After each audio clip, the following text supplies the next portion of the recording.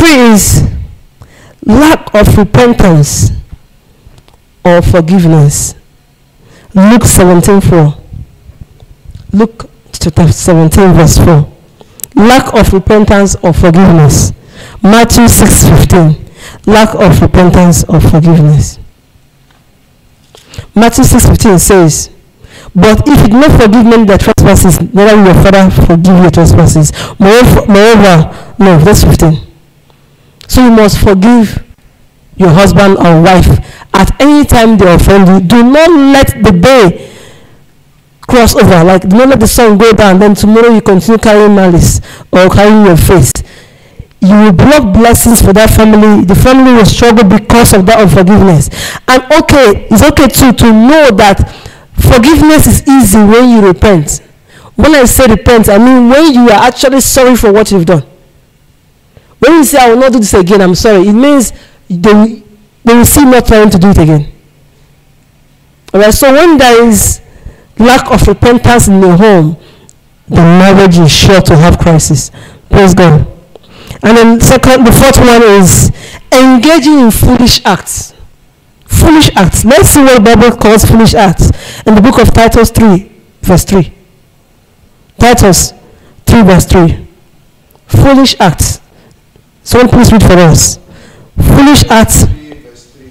Mm-hmm. For we ourselves were also once foolish, disobedient, deceived, serving various lusts and pleasures, living in malice and envy, hateful and hating one another. Praise God. You see that it's already telling us that foolish acts are when you are keeping malice to your husband.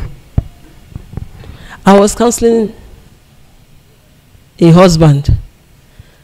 I said, your wife said you don't talk to her. He said, yes, she don't talk to me. I said, okay, none of talking to you people differently. I like to sit down with two of you. Because I've heard you, I've heard her, I've also heard you. But it seems that what I'm saying to you, you are taking it and saying to me, he's not going to agree. And she's also saying the same thing. So I want to sit down with both of you. He said, no, I don't want to sit down with her because she will not start feeling that I'm sorry. I said, sir, what is the essence of us making this marriage to work?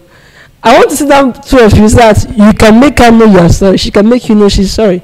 And I want to see people say you are sorry because all this gist in the last 1 month, nobody have said sorry. It will not work if you don't say sorry. You see, there are times in your life where women are expected to overlook. The women keep overlooking. At a point in time, there is need to say, my wife, my darling, I am sorry. You see, I actually know that I have stepped it here. It will not happen again. Women, trust them. They will start crying and tell you, me too, I'm sorry for your things. She will cry, she will be sorry more than you. Don't even attempt to say it. But the truth is that many men find it difficult to say sorry. The idea of her thinking that he's sorry, you need to see the expression. No. How can I be sorry? I said, sir, did you hear what you did to her? What you did to her is only done by thugs, by hoodlums, by people that don't fear God, don't know God, and you know God. He said, well, I will sort it out, but I don't want to sit down with her with anybody, because now if I sit down with her before anybody, and they tell me to tell her sorry, she will now assume that I'm sorry. Tomorrow again, she will not expect me to say sorry. Praise God. So you see, there are sometimes, this is what Bible calls foolish acts. Those foolish acts, constant arguments, constant malice, are like cancer. They will eat up the marriage, it will crash. There's no two ways about it. So I called the woman. She said, ma, you have tried. Please don't bother yourself. I've already decided I will leave the marriage. Because I know that he will never tell me story, and I'm not going to forgive this one. Now, that point, I just said, you know what? It's okay to take a decision, but remember my advice. I said before, stay there. But as far as they're not hitting you or throwing you out or something, as far as your life is not in danger, there is no need for you to leave your marriage. But if you are alive and have gotten to the point where you will probably be thrown out at midnight or something, your life is getting small into danger. Because at 12 midnight, what if somebody carries you? What if something happens to you? Then, ma or sir, come and apologize for this. He said, I can't apologize. Something is wrong with the man. And the man is seeking for spiritual means. I want to go to a prophet. I want to go to spiritual means to counsel. I said, okay, since he said my rules, I said, have you gone for counseling before? He said, yes, we've gone for counseling. I said, who counseled people? 2 of you. He said, no, one prophet. I said, I don't understand. You went to ask the prophet. He said, yes, I want to ask the prophet what's happening in my marriage.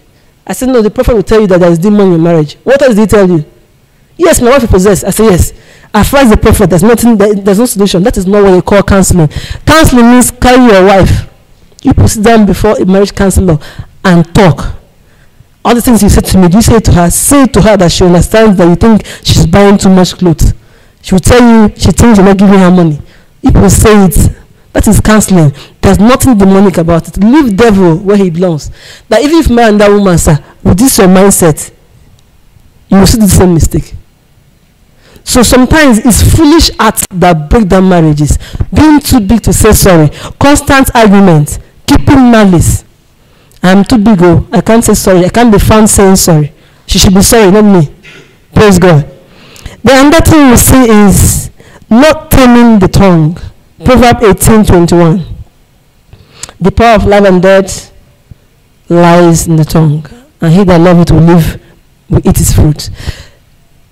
The things you say to your spouse matters. Even as a Christian brother or sister, you are expected to say nice words that edify to somebody else. How much more your family, your husband, your wife, your second half or better half.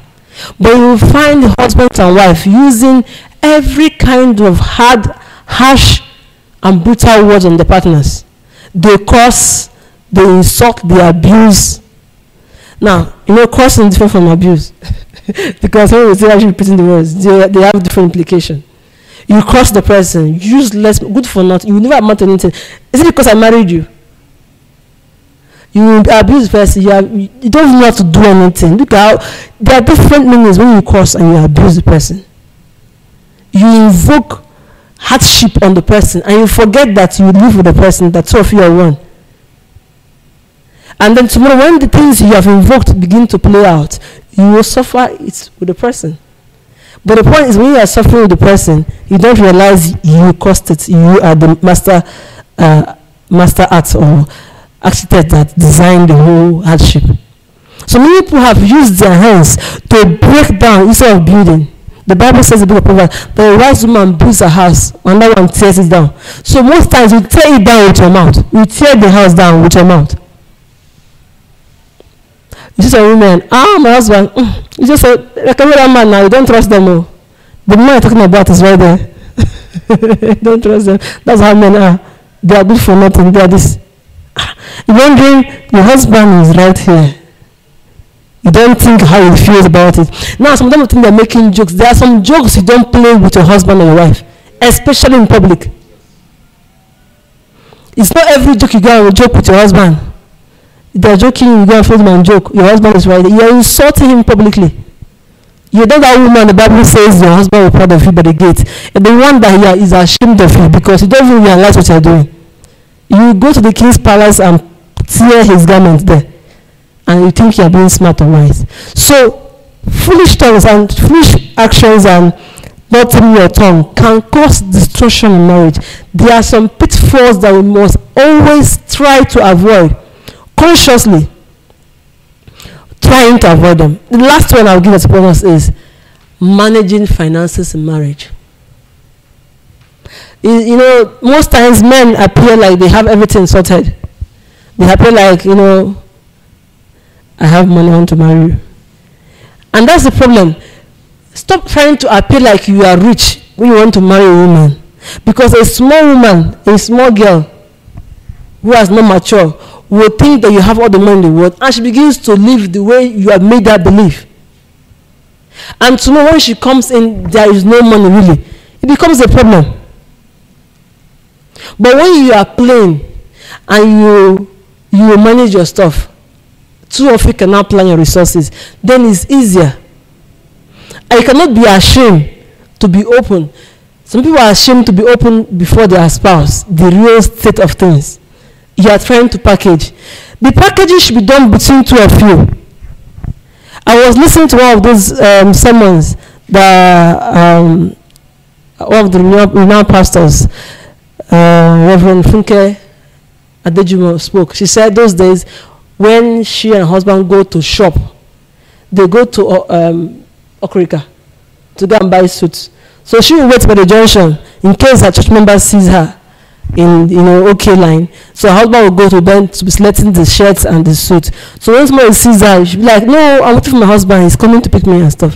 While the man is behind picking up shirts. Now that is called packaging. That is two of them managing their resources. Instead of you going to buy things on credit. I've seen where a woman is always buying things on credit. She has small finance, but her husband does not even have at all. Now she's buying things on credit and having debt everywhere. So I have to call the husband and say, you know what? Now she's borrowing and owing everywhere. In most cases, the husband pays when the woman is owing. But in this case, you don't have. She's one paying your own debt. If you continue to let her pay debt without sitting down with her and reminding her that you don't have money and she doesn't have enough, you will have problems. Not problem, you will have crisis. I told her, I'm serious. Please try to make her understand she can't get everything she wants. So women see a shoe they want to buy, the bag they want to buy, anything at all they want to buy, even when they don't need it. So if you don't open up the real state of your affairs, you will think your husband have money and there's no money, you can't go into debt and bring home crisis for both of you. Praise God. Because most times when the debtor comes, they don't say, where is your wife? They first ask, where is your wife? He says she's not, and they say, that she's owing me, come and pay me. Nobody will say, I will go when she comes, but they say, no, your wife is owing me, pay me. So most times it's always important to know that the crisis you bring through financial debt affects the whole family. Everything you do that brings you down does not just bring you alone down, now it's bringing the other partner down. Praise God. I hope we bless tonight about this word. Please let's rest our feet and begin to pray so that God will bless his words in our hearts. And let us also ask the Lord, the Holy Spirit, to put in our lives the ability to avoid pitfalls in marriage, the ability to overlook some things, and learn how not to fall into the snares of Satan in marriages. Open your mouth and begin to ask the Lord to help you, to give you the wisdom to maneuver in marriage, the wisdom to maneuver in marriage, not to fall